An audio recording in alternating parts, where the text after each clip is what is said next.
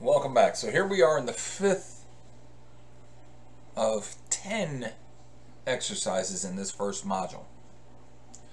Now we've got some instructions on what they want us to do, and they gave us some insights over here. And they're saying, hey, you need to get the purchase price. You need to have some constants in there. Excuse me. So constants, I like to do that housekeeping up front. But let's go do our things that we've done before. We'll go ahead and quest inputs. Compute the results. And display the results. Those are going to be some traditional things that we'll deal with.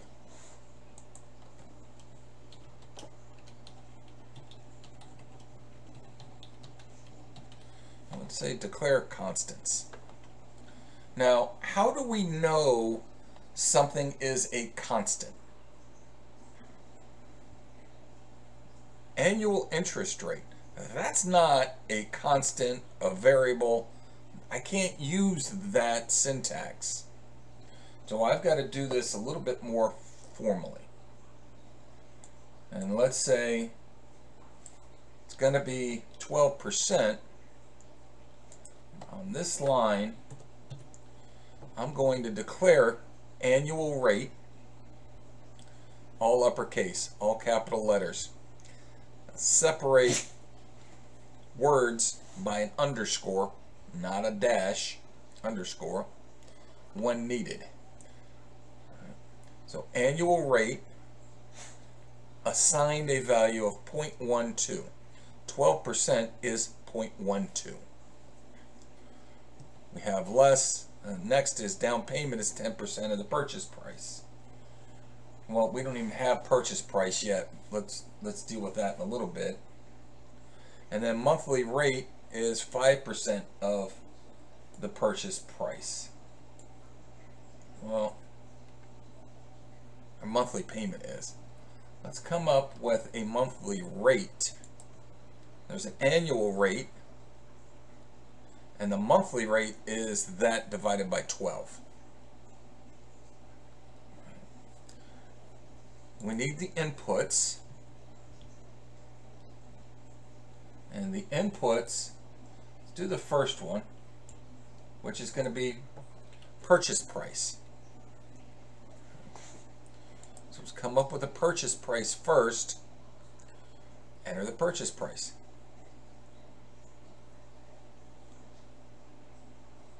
So they gave us one of the inputs, purchase price. Constants, they gave us that. I'm surprised that they don't have this laid out the way that they had in previous ones, to where we could see exactly, boom, boom, boom, each line of what's taking place. But we've got to get the purchase price, because they told us get the purchase price. Let's calculate the down payment, because they said down payment is 10% of the purchase price. All right. Now that I have purchase price, let's figure out what down payment is. So this is a calculation. So this is computations that's taking place. So I calculated down payment, took purchase price, which was an input, stored it. Now I used it in a calculation. Now the purchase price is that purchase price less down payment. So I need to reduce the purchase price by the down payment. So this is how much I've got to finance. So I've got things I need to do. I need to come up with my monthly payment, They said monthly payments 5% of the purchase price. And I'll define month, and I want to come up with the balance. Go ahead, put that in, monthly payment with month, and whatever the balance is.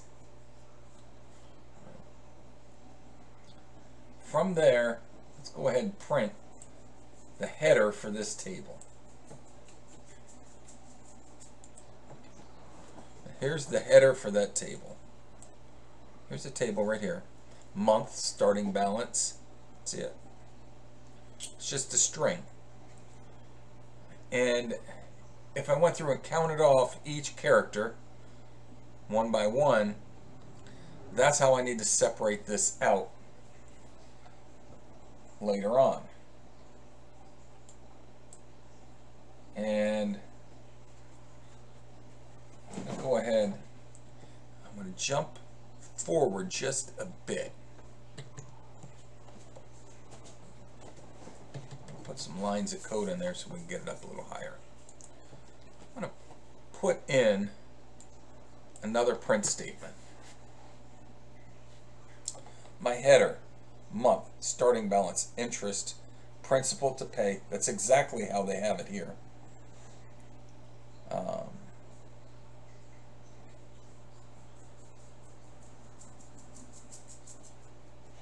Principal, monthly payment, and what's left remaining. I know that's my variables. I'm sorry. Month, starting balance, interest to pay, principal to pay, payment, and ending balance. That's exactly as it is here. This next one is going to be the variables that we used. Month, balance, interest.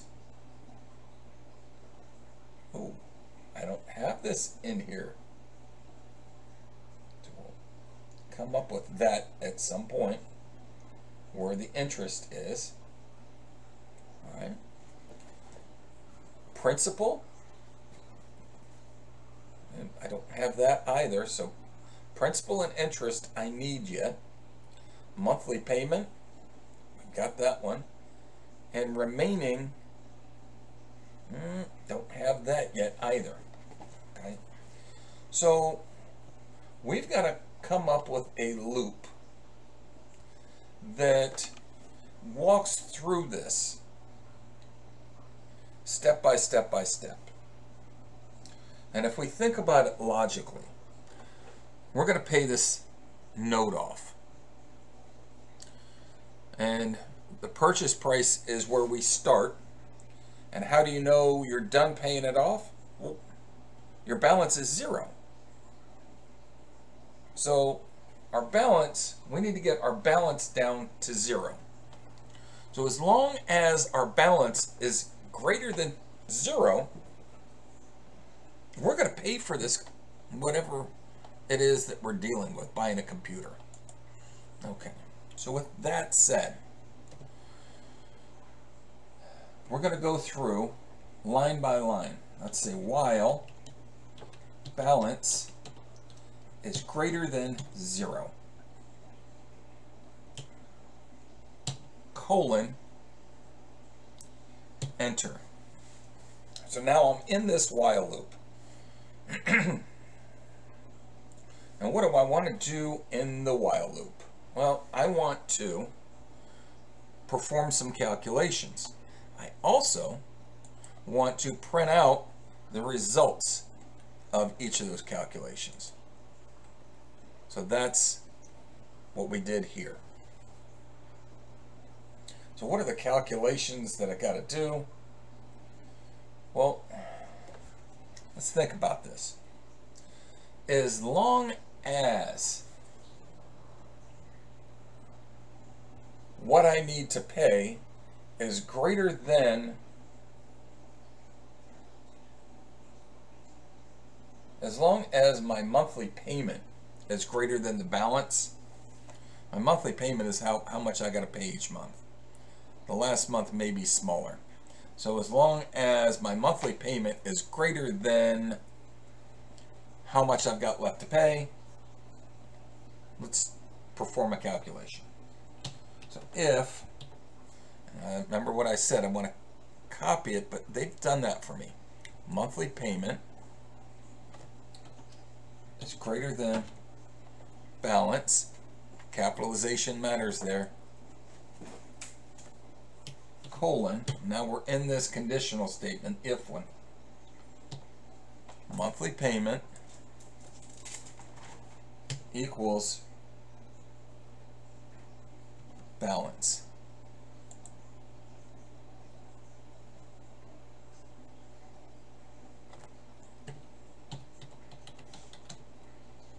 Interest equals 0. Now there's our loop. Let's come down. Let's say the payment is not greater than the balance. So this is, we got down and our balance is so small that it's bigger than the payment. This section of code deals with the last payment. Any payments before the last payment, we're going to deal with now. Oop, I missed an L. And what are we going to say? We're going to say interest. Make sure it's capitalized and we take the choice there. Equals balance times, what's our monthly rate? There we go. So each time we go through, we calculate what the interest is.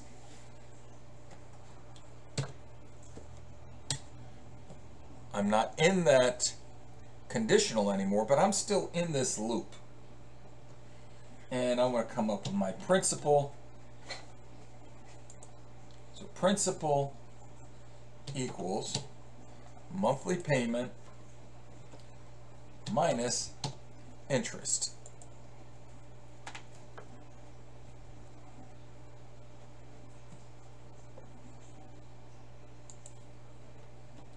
So that's how much being applied to the principal and remaining equals balance minus monthly payment.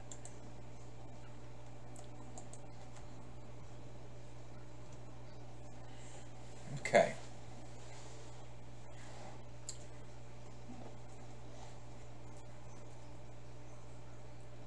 Now, we printed off, once we've printed that one off, we want to change balance to equal what we have left to pay remaining, and increase the number of month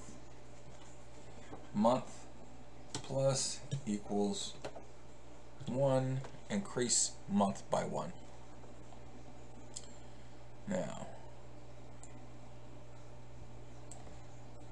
that's what we've got to do in a nutshell, but I want to explain something that's taken place in here. That's the header at the top of this chart. See it? Here, this is walking us through line by line. Right. Boom, line by line. This will walk us right on through that chart. This line is printing out each line in the chart. %2 D percent 15.2. That line right there.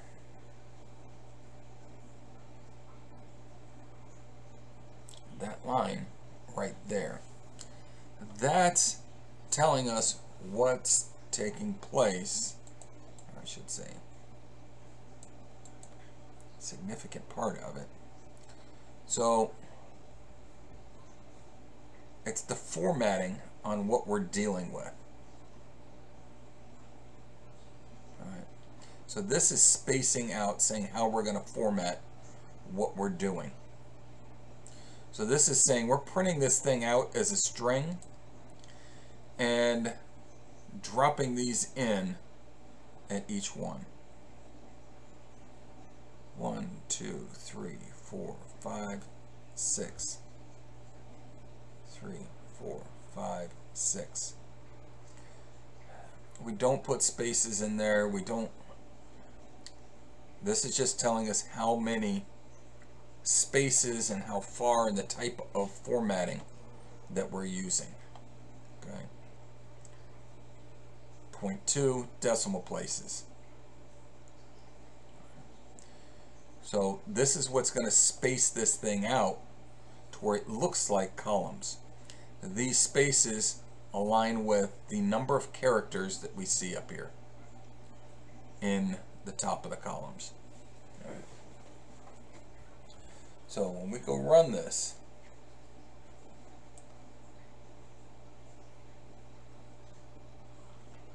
purchase price that they input, they didn't tell us what to do. I'm going to go ahead and switch over and see, let's say, $100 purchase price. Start it. $100. Enter. There it goes. Let's see if this likes what we did.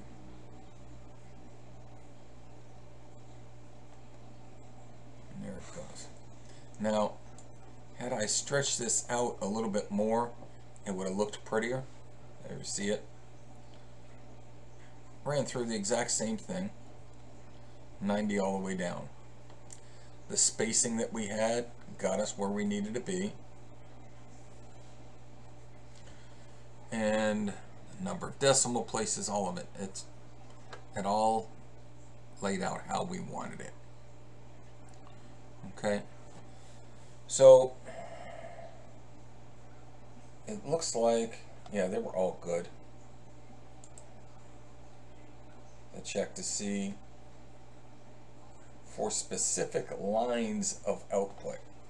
For line 1, it needed to be a certain value. Line 6, or the number of months as 6, specific values. Had any of them been off, it would have had a problem. And we see it here. These are the numbers we saw. It tested for 1 month, 3 months, and 8 months. That's all it went and looked for. So, straightforward in a way, some new concepts you may not have dealt with before.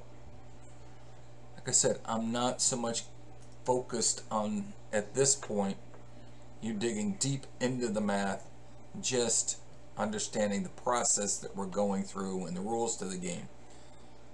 Constants, uppercase. Variable, camel case. You typecasted. Acquired inputs. Performed calculations.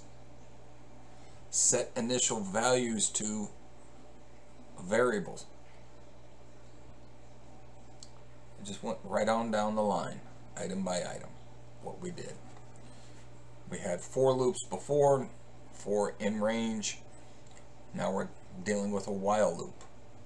Okay. That got us through this. So we'll head on to exercise 6.